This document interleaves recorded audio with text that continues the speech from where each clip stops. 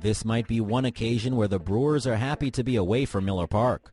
Milwaukee was swept out of their own ballpark by the rival Cubs, and now the Brew Crew are 5 games out and tied with St. Louis for second place.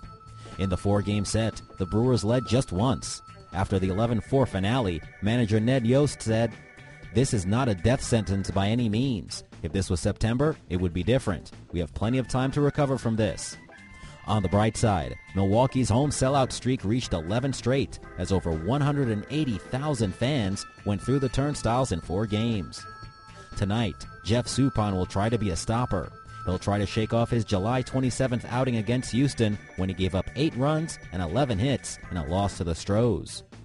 Catch the Brewers against Milwaukee's old team, the Braves. See it live on MLB.tv. First pitch at 7:35 p.m. Eastern.